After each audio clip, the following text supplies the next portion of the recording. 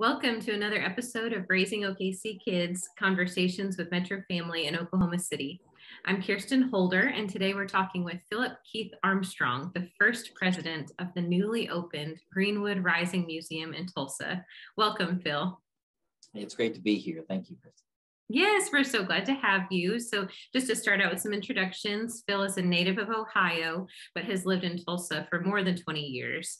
He holds a bachelor's in mass communications from Central State University in Ohio and a master's degree in public administration from the University of Akron.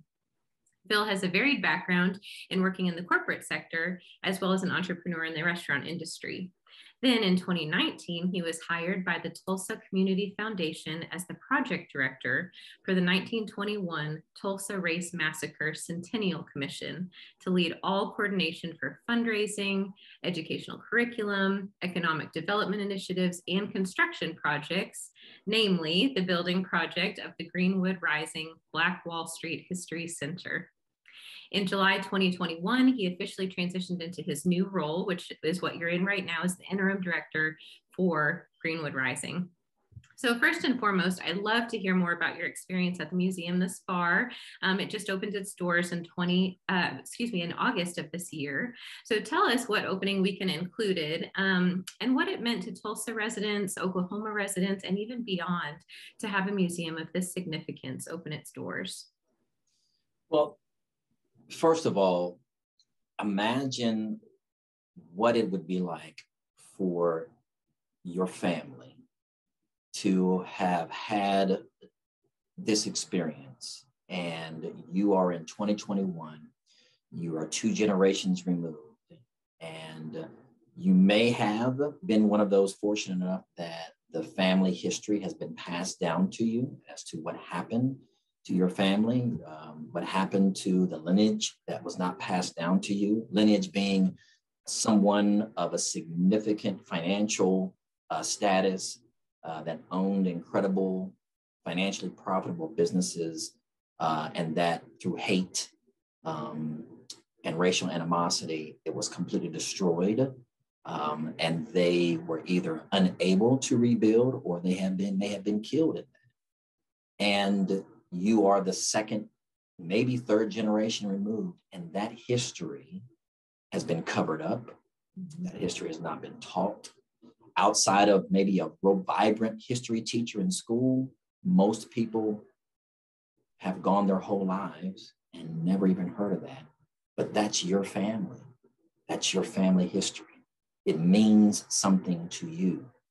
And to finally see a multi-million-dollar facility that is dedicated to teaching about not of the tragedy, the horrific tragedy, but to teach about how your family lineage comes out of this incredible, vibrant time period where the Oklahoma Territory became a paradise, literally became a respite for Black Americans that wanted to escape the post-racial realities after 1865 and found Oklahoma, of all places, to be that paradise where Black citizens could live free without persecution, without fear of racial injustices from the Ku Klux Klan. They literally had opportunity to pursue their quote unquote American dream, own land, have businesses, and live within their own communities and the protective nature of their community and live free for many, many multiple years. And your family lineage is a part of that. To have a place, a Smithsonian world-class style history center that tells that full story, addresses it, acknowledges it, and becomes a place where people are traveling literally at this point all over the country, and we've even had people come around the world already to see it. Imagine what that would do for you. Imagine being able to bring your children, now that may be the great grandchildren of your lineage, and now you have a place to bring your children to say, that was your great grandfather or your great grandmother, and they own this business, and they own it at this address, and they were a part of this incredible community. And that is the lineage, that's the bloodline running through you. Never forget that. Imagine how empowering that is. Mm-hmm. And to be at a place in our history, in Tulsa's history, to be able to say we have the love and the support of private donors and corporations and communities to say, we want to see this happen. Black, white, red, brown, young, old, Republican, Democrat, we want this to happen. It's well beyond time, and it's still on time. And because of where we are in our country, we need this message more so now than ever. So that I know it's a long answer, but it's been a journey. It's been a journey filled with we made a lot of mistakes. We hit a lot of potholes along this journey. But to be here at this point, and after we opened our doors to the public August the 4th, here we are, making our way into the 4th month, and we're seeing almost 20,000 people come through. That's obviously more than just Oklahomans. There are people coming literally from all over the country, from every state. I even saw a message from a couple that visited here a week and a half ago from Rhode Island. And I'm not trying to disparage anybody from Rhode Island, but I kind of had stepped back and I said, Rhode Island, really? This message has gotten that far that people from Rhode Island are actually coming to Tulsa to spend a weekend and come see this history. That's the impact that this is happening. And people are walking away not feeling begrudged or emotionally distraught. You walk away feeling empowered, feeling like, you know what, I want to take what I've learned here and take it back to my community. How a community deals with its horrific racial past and use that as the backdrop to create a space for healing, for racial reconciliation, to get us on this journey to racial harmony, using that to get people to commit to making some changes in their lives personally that can help us on this path to racial harmony. It's having a tremendous impact, and people are wanting to take what they learn here and go back to their communities and share it. That's what's happening, and it's happening in pretty short order. I so appreciate you breaking that down for us. Anyone who knows about the Tulsa Race Massacre, comes away with their own ideas, their feelings, their opinions, but really driving home the impact of legacy and reconciliation. I just love that you talk so in depth about that, because that is both of those things, both of those themes create that foundation so that we can all grow, no matter if our family was related to the incident or not, but especially those who were impacted. So we're going to talk about that a little bit more, but I'd like to talk about right now the location of the museum, because that's also very important. It was the location of Black Wall Street. It was recognized as a Black business mecca, and as we described, the site of one of the worst examples of racial violence in our country. Talk to us about the significance of this museum. As you mentioned, being able to, family members that are coming there to talk and say physically, this is where this business lived. Talk a little bit more about the significance of the location of Greenwood Rising. So historically, the term, the coined phrase Black Wall Street, actually, this is all about education and enlightenment as far as the center is concerned. So people even learn where that came from and what the original phrase was. It's actually back in 1905, the fame, and literally the fame of what was happening in the state of Oklahoma in terms of Black achievement, businesses, and where you can live and live well because of land ownership and because of oil and gas discovery. Obviously, anybody who had land in the late 1880s and early 1900s, whether you were white, whether you were African American or Native American, you got wealthy. They literally had people becoming millionaires overnight. And so the fame of what was happening in the territory of Oklahoma was spreading all over the United States. And so one of the people who came to see it for himself was Booker T. Washington. He came here in 1905. The first business didn't get started until a man by the name of Ottawa Gurley, O.W. Gurley, purchased the first plot of land and created a business, a boarding house. That wasn't until 1906. He's called the father of Black Wall Street because he started that Greenwood business mecca. But if that wasn't until 1906, then the question is, what did Booker T. Washington see in 1905? It wasn't Greenwood. It was the historic Black towns all around Oklahoma that had these booming communities of Black people that are living and take care of themselves and vibrant, rich economies locally. He went to all these Black towns. Boley, Oklahoma had a Black-owned bank.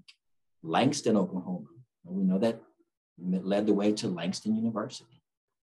Taft and Redbud and Okmulgee and Muskogee, and the list goes on and on and on. And it is reported that after going through a few of these towns and seeing Black people own their land, own their houses, the haberdasheries, the businesses, all owned by Black people living their lives free, he made the comment, this is like living in Negro Wall Street. Of course, there's no stock and mercantile exchange system here, but it was the best association that he could think of I've never seen basically this many Black people living in communities across a state and living so well.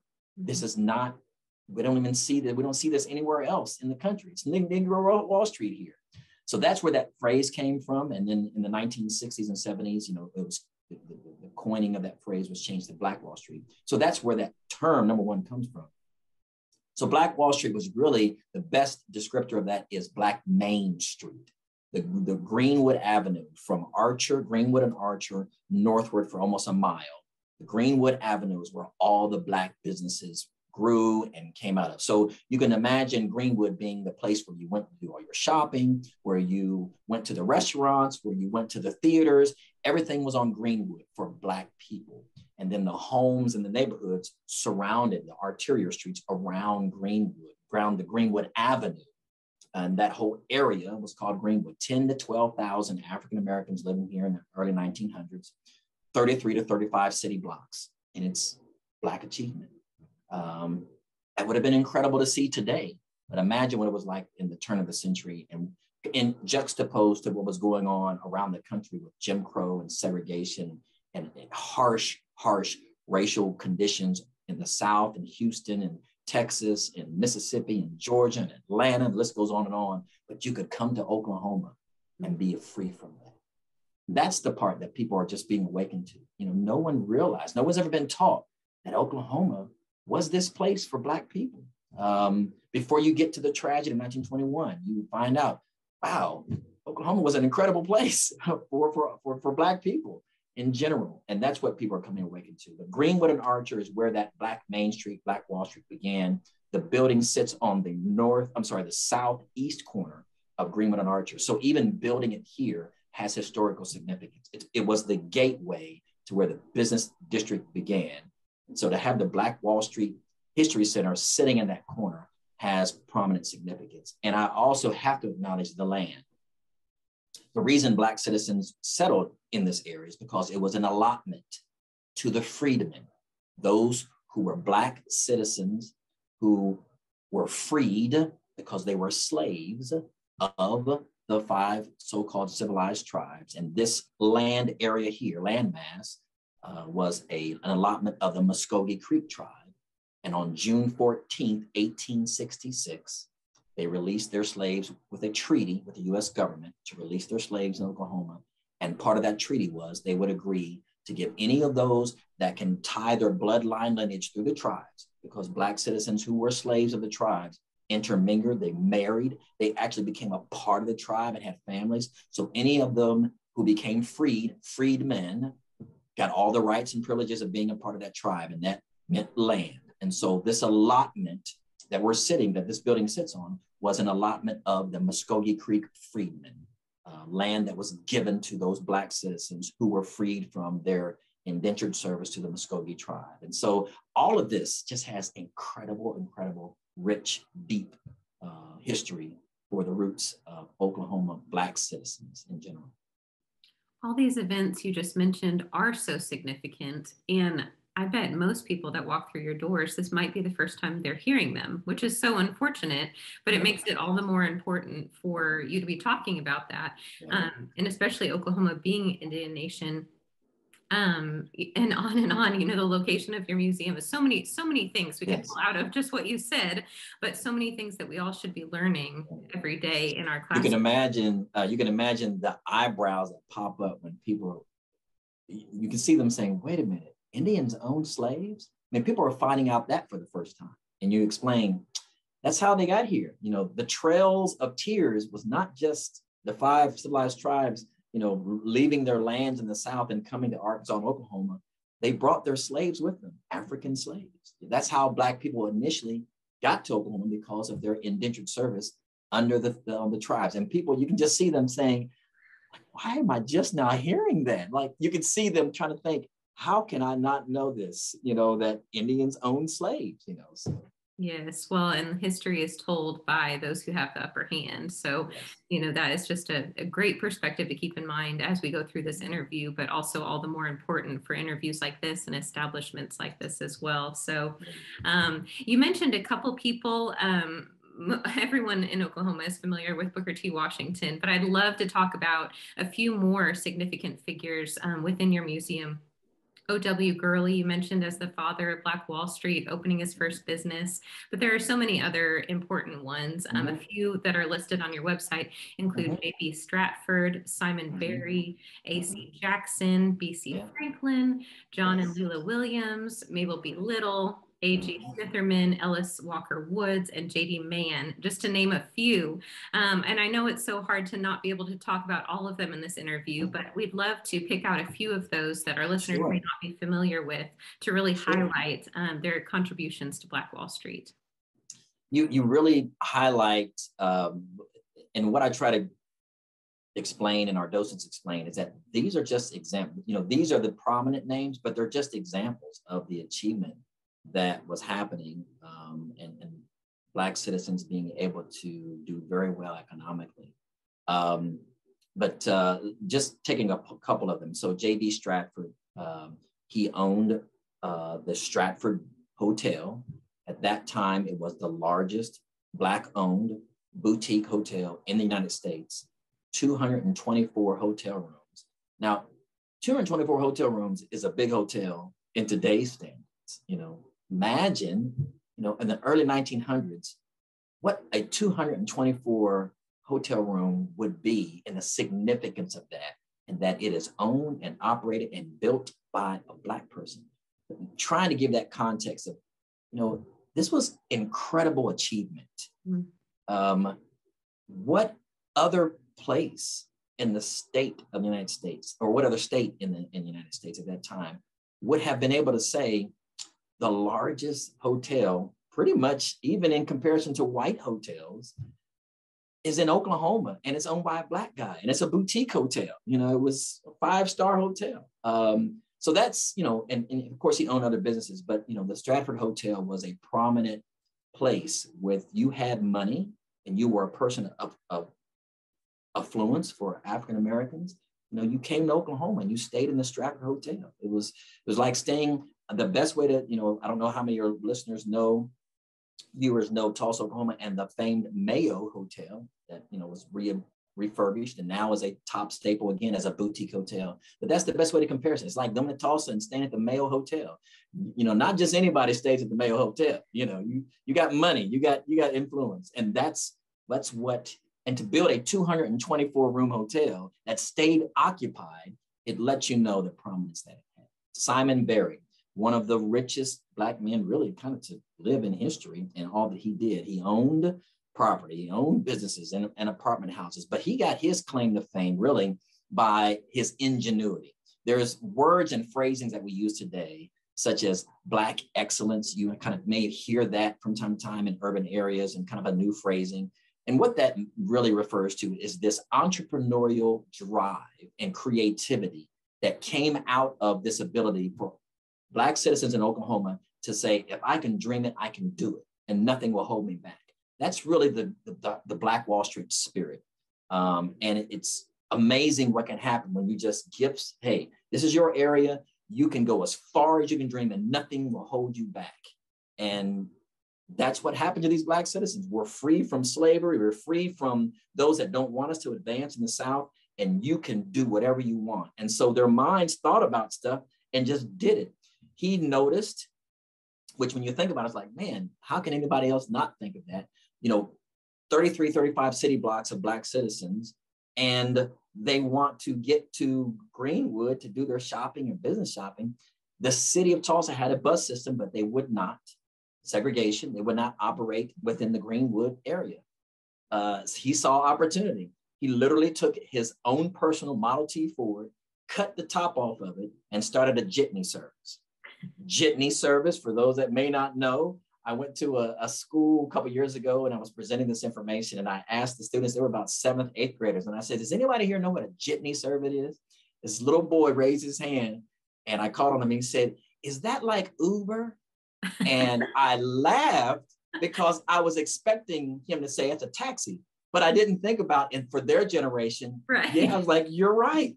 That would have been an Uber, back in the 1920s, but that was a jitney service. He started a jitney service and he made so much money from it. The demand, he ended up buying more Model T Fords, hiring drivers. He opened up a mechanic shop because he had to keep the business running and keep the buses going. He ended up buying, full-fledged buses like the city of Tulsa. And he did so well that the city of Tulsa ended up just offering to buy out. They're looking, and this is kind of what happens, when you look at history and a group of people that are making money and we're missing out on money. So now, well, we need to be a part of that. So they made him an offer and bought out his whole bus company. And then the city of Tulsa came in, but it took him doing it for the city of Tulsa to see how much money we're missing out on. He takes that money and then buys airplanes and has his own air service, flying oil barons around the country. The point is, at the height of his success, it is said that he was making nearly $500 a day. Mm. In today's time, 2021, $500 a day is about $189,000 a year. Can you imagine what $500 a day was for a Black man in the early 1900s in Oklahoma? That's wealth that, would be like Bill Gates of their time. That would be Elon Musk of their time. $500 a day. And you talked about A.J. Smitherman. He owned the Black-owned newspaper, the Tulsa Star. I even like to talk about Mabel Little, Mabel B. Little. She was one of those people. The Black boosterism, the second wave of Black citizens that came to Oklahoma, was these Black towns had some type of newspaper, some type of article, pamphlet, and they were literally sending out pamphlets all across the country that in summary were basically saying, come to Oklahoma. If you're Black, if you can get to Oklahoma, you can live the life of your dreams. It was literally, that time period was called Black boosterism. And so a lot of people were responding to, I got to get to Oklahoma. It's Black people are living great there. Mabel B. Little was one of those people that responded. She was living in New York. She moves to Oklahoma. Her first night visiting Greenwood, she writes a journal. It's 1913. She's 16 years old, and she writes in her journal her first night experience. The nighttime sky is lit up with all the theaters, with an S, all the theaters and nightlife activity of Greenwood. That was her first impression as a 16-year-old coming to Greenwood. That's 1913. Yeah. It just, again, these are some samples, but even as we read these things and read these accounts and get this history and see old black and white photos, we just don't have anything to compare to think about what that must have looked like and what that experience may have been for Black people to come to Oklahoma and see this. Like, it's what I've landed in paradise. And paradise, not so much, hey, Black people live by themselves. It was Black people were allowed to live their lives and pursue their dreams economically, just like white people were able to. So in a sense, you coming to a place where we can live equal with the white man. They live over there, we live over here, we're segregated, but my skin color does not dictate whether they have a determination on how good I can live. I can live just as good. And in most cases, what we're finding out, they lived better. Mm-hmm. And ironically, that's what started to cause the racial animosity, is that these railroad tracks, downtown Tulsa, you could look across the railroad tracks and see all this activity. Black people driving nicer cars than the average white citizen. You know, they're living well. They're making money. They have these businesses. And if you were a person that believed a certain way, the way the Ku Klux Klan and white supremacy thought at that time, that it was not supposed to be. And that's what caused, ironically, the success of Greenwood also drove the racial animosity that was bubbling over, that went in to destroy them. Hearing all those things just fills you up with so much joy, but then it's a harsh reminder of what you just said, that all those luxuries and amenities did eventually get taken. Mm-hmm. And I think we can all agree that systemic racism is absolutely insidious. And it is a harsh reality that emerges when talking about the Tulsa Race Massacre, the impact on generational wealth that you mentioned earlier. Can you break down what it really means so we can fully understand why the Tulsa Race Massacre will continue to impact Black Americans to come from an economic and financial perspective? It's an excellent question. And I've been asked that before, and I've used this comparison. I think it's the best comparison that I can use. And I'm going to go to 2008, when the first 6 months of Barack Obama's presidency. There is a photo, and it impacted me. I can say this. I remember even shedding a tear from the joy of what it represented. There's a famous photo of a young Black boy, probably looked like about 7 or 8 years old. And this picture is Barack Obama as the president in the White House, in the office of the presidency. And he's bent over so that this little boy can touch his hair. Many white Americans looked at that and like, what's the big deal?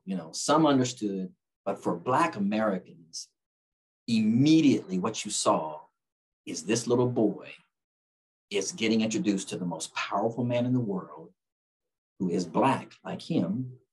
And guess what? His hair is just like mine. It may seem simple, it may seem like, what's the big deal? But for Black citizens, it allowed for that boy to see what he could become. I can become just like him. I could be the president of the United States. And we knew what that represented. And that's why that picture is so meaningful.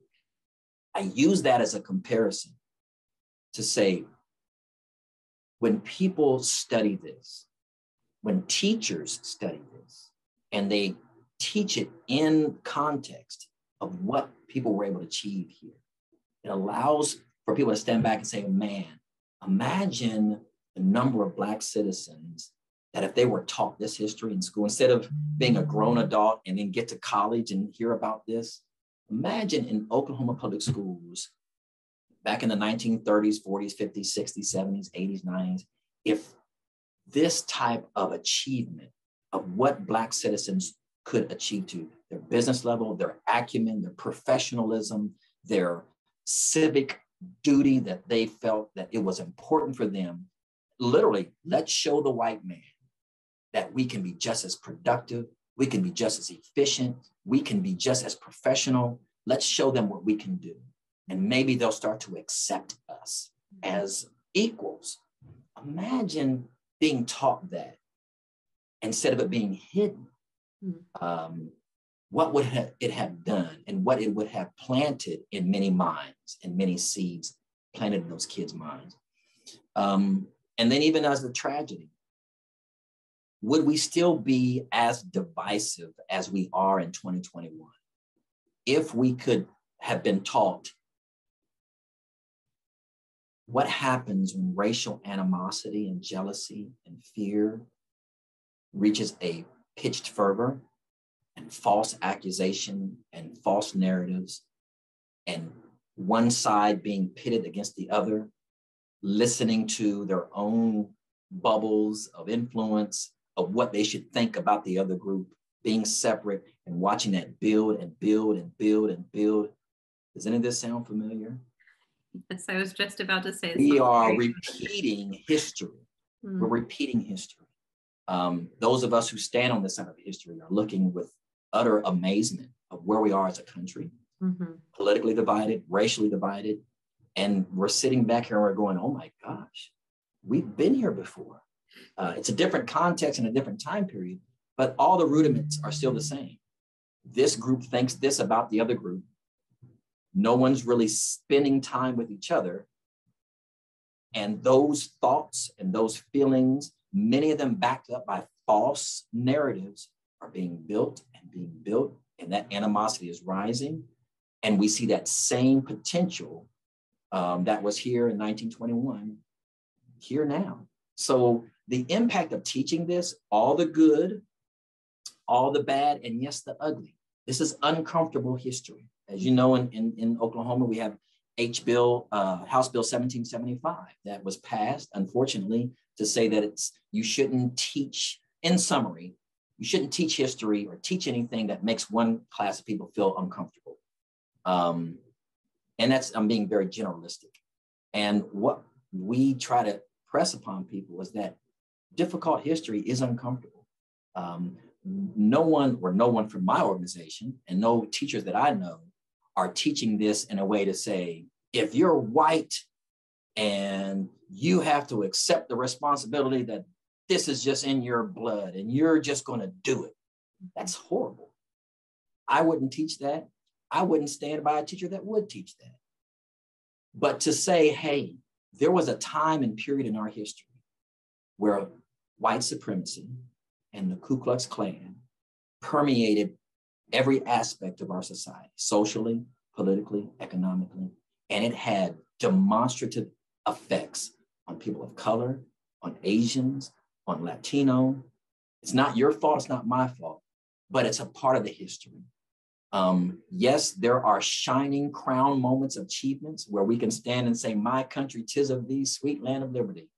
But you can't just embrace that and not look at some of the crap that human beings did to other human beings and the role that those who believed in the practice of white supremacy and Ku Klux Klan had in that.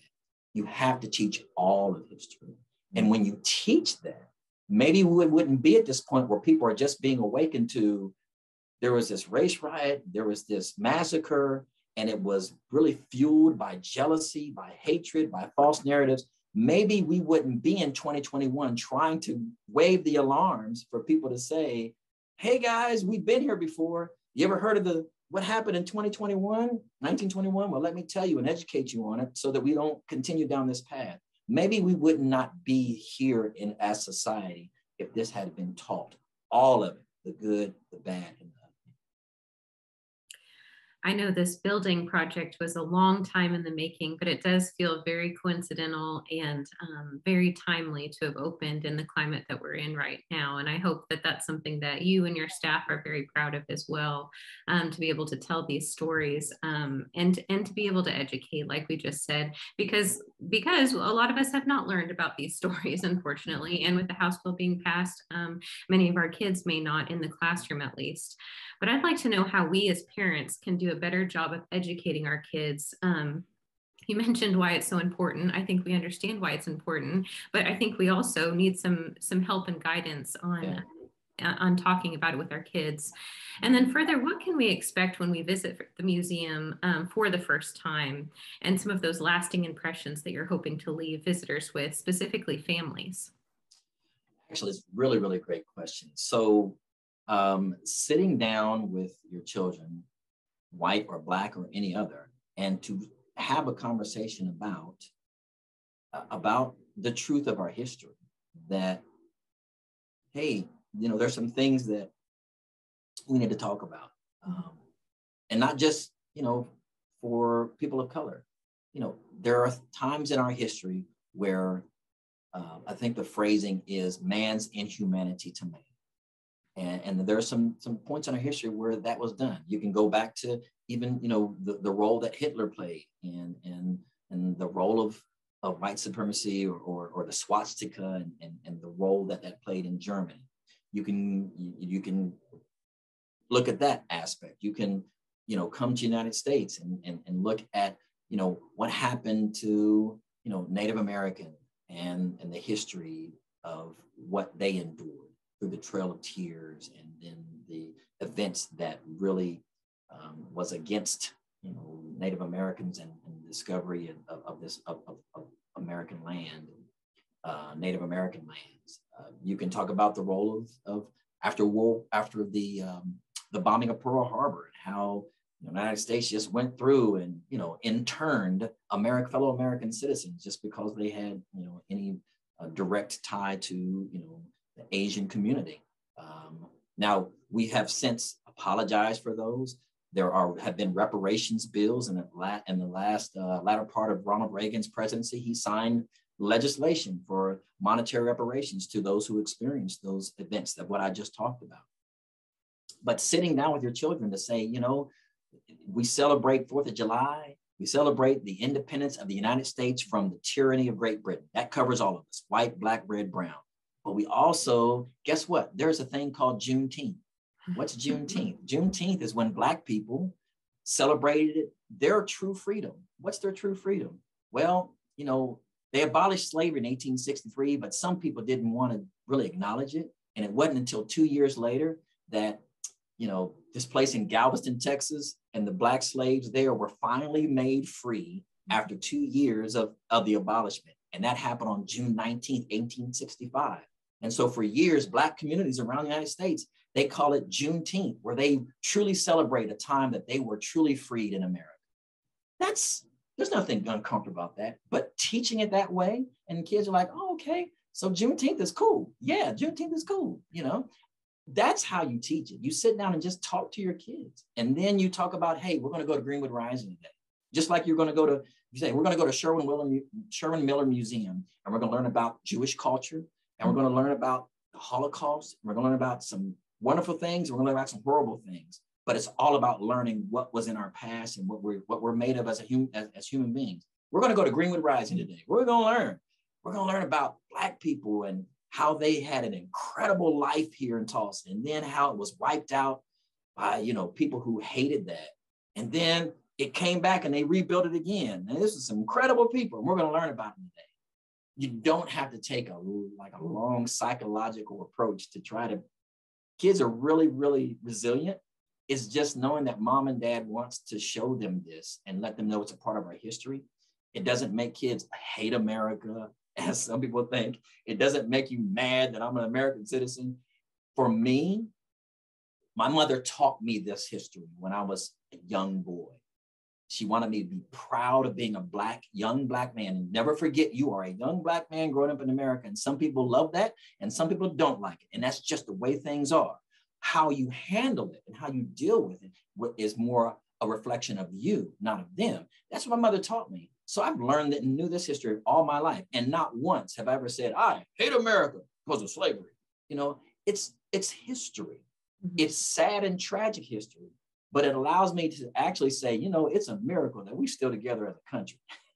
The things that we have done to other people, that Americans have done to other Americans in the name of America, it is this democracy experiment that we're still on. It's amazing that we still are and still will be, as far as I know, that for the foreseeable future, the most powerful and most free and the most wonderful place to live for achievement, for personal achievement in the world. And that same place also has a horrible track record as it relates to the history of treating certain people in certain groups. But that's what makes us who we are as Americans. We learn from our history. We don't stay in that history. We learn from it and move forward. And how much more, how much less, you know, mind-blowing could it be if you're introducing it in an age-appropriate way as your children grow? You know, you're not becoming an adult and hearing all of this for the first time and having to reconcile with everything you learned, you know, giving those small bites along the way as part of an American identity. and then shaping it, as they get older, and that they can learn more as they get older as well, and maybe be more accepting of that because it's a common thread you've planted all along. So I really like that, and you kind of mentioned this even in your examples of talking to kids. Kids will shape their opinions based on what your expression is and what your feelings are. And so if you can present it in a light way, and this is just something we're doing and we're learning and it's fun, that's a great tip. I really like another, that. Another thing I want to point out too is it also shows the hidden biases that we still have, that some still have when it comes to teaching the history of Black Americans in totality in America. When you compare it to, when you take it in a different subset, you don't see the pushback when you say, hey, let's go to Tahlequah and learn about Native American history, learn their culture and go to some of the restaurants, eat their food, buy some of their arts and crafts. And we're going to learn about the Trail of Tears. And we're going to learn about what happened and how they, were really mistreated and gone through. You're going to learn all of that. And there's no pushback. Yes, let's learn that. If you go to, I already mentioned it, the Sherwin-Williams Museum, you're going to learn about the Jewish culture, all the wonderful things that, you may not know about what they celebrate and what the Jewish culture is, and you're going to learn about the Holocaust. This is that same type of approach. We're going to learn about Black history through the eyes of what was happening in Oklahoma at the turn of the century. And it's incredible history. It's also pretty tragic history. But you don't have the same pushback. Only when you start talking about the race massacre or the race riot that took place here, you have people say, well, I don't know if we should do that. I don't know, that lets me know there's still some hidden biases that a person, when you use this context, all of a sudden there's this resistance that comes from somewhere. Where does that come from? Why isn't there the same openness to this history as there is to these other two cultural histories? So sometimes people are awakened to maybe some biases they have, like, oh man, you're right. Why am I resistant of this? Could it, you might remind you of, we've all had it, remind you of when you were sitting around a dinner table and Papa and Mama are saying things about people that, you probably can't repeat, but you grew up with that. And that's the way that's what they called those people. And that's what they said about them. And you grew up as a child and you're an adult realizing, man, I kind of, those things seeped in deeper to my psyche than I thought. Why would I be so resistant to this? Where does that come from? So it's really allowing a lot of people to expose things. And also want to say, this is not just about Black people. This is about the role that white America had, or white citizens in Oklahoma. Not everyone, I tell this to the high school and students, please don't get this misinterpretation that every white person in Oklahoma was trying to kill Black people. The massacre had a mob of estimated numbers between 1,500 and 2,000 members. There were over 90,000 people on the census in 1920 in Tulsa. The overwhelming majority of white Tulsa was horrified at what took place. I mean, think about it. They went to bed. Most of them had no idea that something was going on downtown Tulsa at 10:30 at night on May 31st. They wake up on June the 1st and they look out the window and they see billowing smoke and planes flying around. And what is going on? So the majority of white citizens were horrified. They did what? And then weeks later, when an entire community is destroyed, we have church minutes from the Holy Cathedral Catholic Church, downtown Tulsa, First Presbyterian mainly, their minutes show it, and even some from First United Methodist, where their church groups went and found and harbored some of the Black citizens and those who were victimized, hid them, fed them, clothed them in their church basements. So there was an outpouring of love from, it's just that the events and the course that it took, those that were out to do this damage really destroyed so much in such a short period of time that it completely overwhelmed the Black citizens and then took everyone else by surprise. Again, they wake up the next day and they see half the city on fire. How do you deal with that? That'd be shocking no matter what the context was, but especially in this context. I appreciate you sharing that background too. So one of the topics in the museum is reconciliation. You talked a bit about racial bias and maybe uncovering racial bias that we didn't know exists because it's planted so deep in our past. But I'd really like to talk about how we move forward and how Greenwood Rising talks about moving forward. Yeah. How can the next generation deal with racial divides better than ours has and better than past generations have as well? So the final exhibit, and the four exhibits you go through is the Greenwood Spirit, the Arc of Oppression, the Changing Fortunes Gallery, where they rebuilt, and we'll talk about that history. And then number 4 is the Journey Toward Reconciliation. And that is an amphitheater style, classroom style space room. And that's where when field trips begin in January with the 8th grade classes at Tulsa Public Schools, teachers, after their students go through, this is where the teacher then can have that educational moment, can reflect. What did you learn? How is this coinciding with what we've been teaching in the classroom? Learn this history from books and words and letters on pages and tablets, but now you get to see it in an immersive way, experiential way, and then get children's feedback, and then say, what can we learn from 1921 that we need to utilize now? Do you see any similarities in our society? Do you see things that we need to address and how we can change where we are so that we'll repeat back? That's what Greenwood Rising really impacts. It says, what can we learn from the past that can help us heal and get on this journey to racial reconciliation and harmony that this country needs, that this city needs, and that's happening on a daily basis.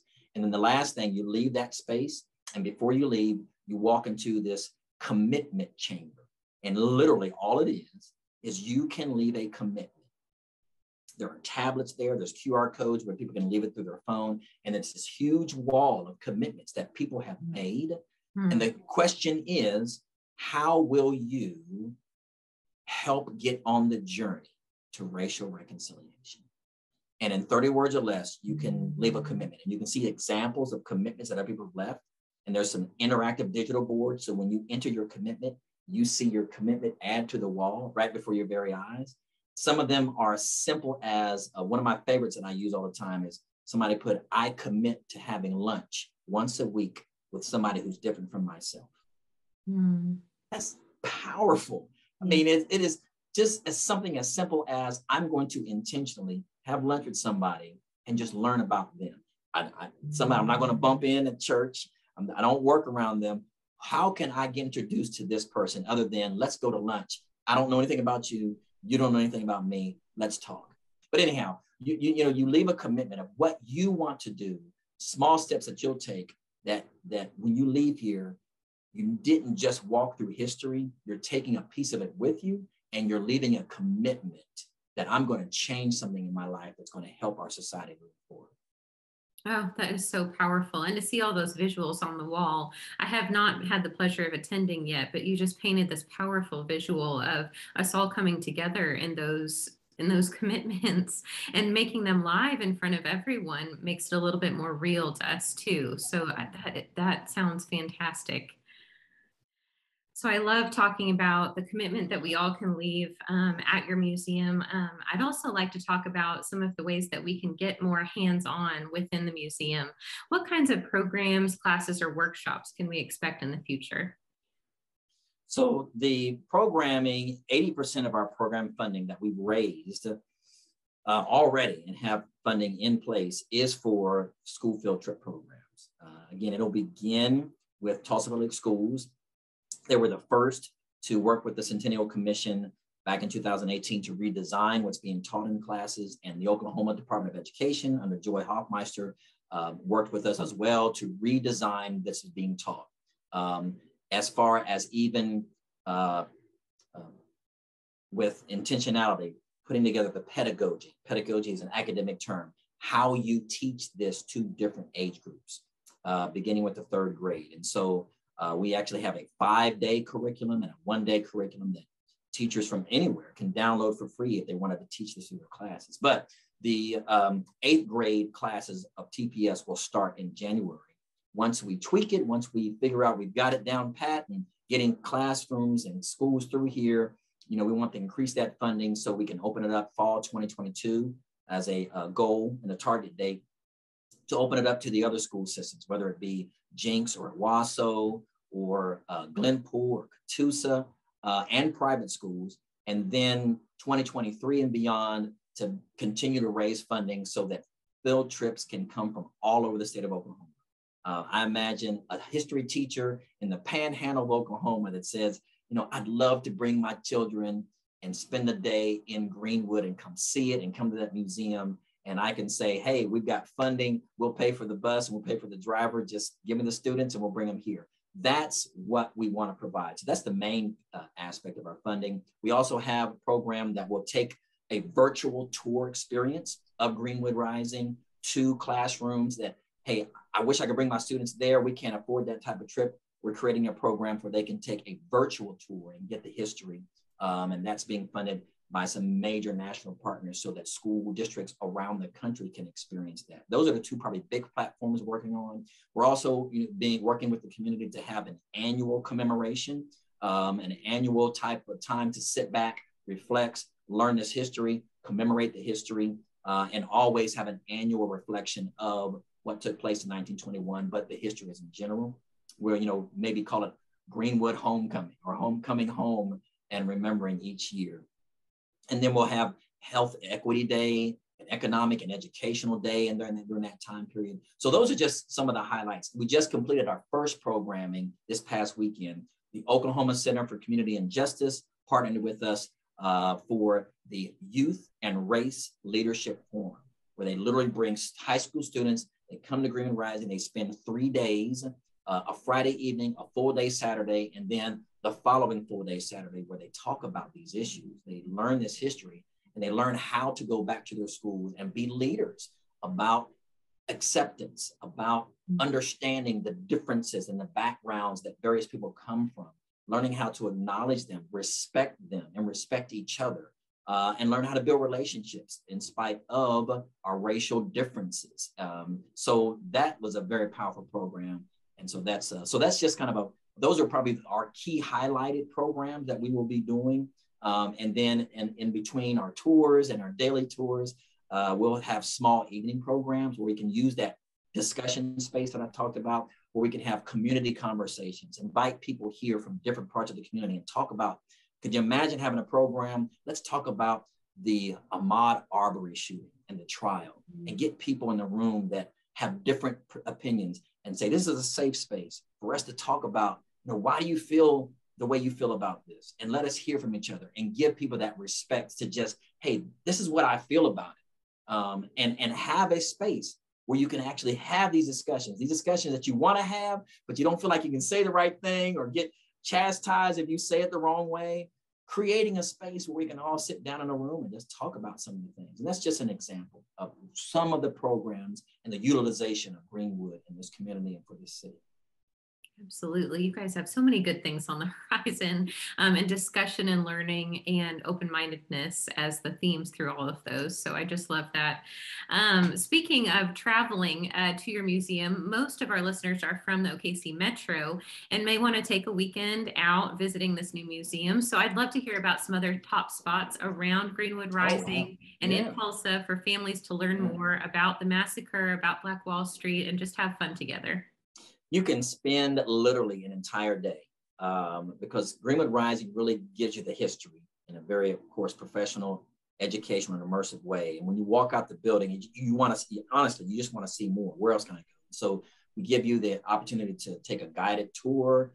We created a Greenwood XR tour, an extended reality tour where it takes you on different stops in different places in Greenwood, right around the Greenwood Rising History Center, where you pick up your phone, you download the app, and you have this interactive experience with historical sites. You actually look and see what the Dreamland Theater used to look like, and it's the image where you can actually be a part of it. You can take a walk along the Pathway to Hope and go over just a block over and see the John Hope Franklin Park, that beautiful park that was dedicated about 11 years ago. That's dedicated as a memorial to the lives that were lost, and this beautiful, beautiful statue and the history that's there. You can walk across the parking lot, go to Greenwood Cultural Center, and go see the history there and see the survivors gallery and see the pictures of all those survivors who had survived and had lived, and their history, their picture, their information, and see the history there. You can go to the Vernon AME Church. That basement is the only surviving structure that is, the bricks are still the same brick walls that survived the destruction, and they built the new structure on top of those walls and being part of that history. You can walk north of there and go to the Booker T. Washington High School Memorial. All these are outdoor spaces that you can just spend the day, literally. I mean, bring your walking shoes, because you can just walk from space to space to space. They're within, I think the furthest walk you may have is from here to the most northern port, which is the Booker T. Washington Memorial, which is only about a football, like 150 yards or so. But plan to spend the day, plan to spend some money. You know, if you're going to come down here, you know, buy some items and support the Black-owned businesses that are here. We've got an incredible arts gallery called the Greenwood Gallery. There's a sneaker store called Silhouette Sneaker and Art. There's an incredible restaurant, Soul Food, if you like some good Southern fried chicken and mashed potatoes and macaroni and cheese.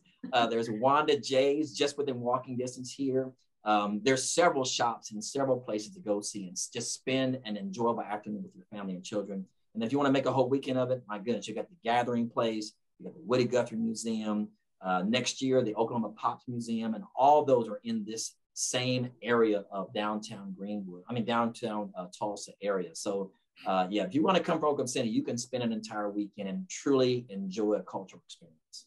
Lovely. You are selling us on it. I think a lot of people are going to be listening to this podcast and making their plans right after they can. So, well, thank you so much for joining us today. This has just been an honor and a pleasure learning more about this fabulous museum. You know, the history, the liveliness, the unfortunate event, and then kind of on from there, and really learning and making these conversations part of the way we're raising our kids is really important. And I appreciate all you have spoken into us about those things. So for those of you listening, you can find out more about the Greenwood Rising Museum by visiting www.greenwoodrising.org. I hope you all join us next time on Raising OKC Kids. Thank you, Kirsten.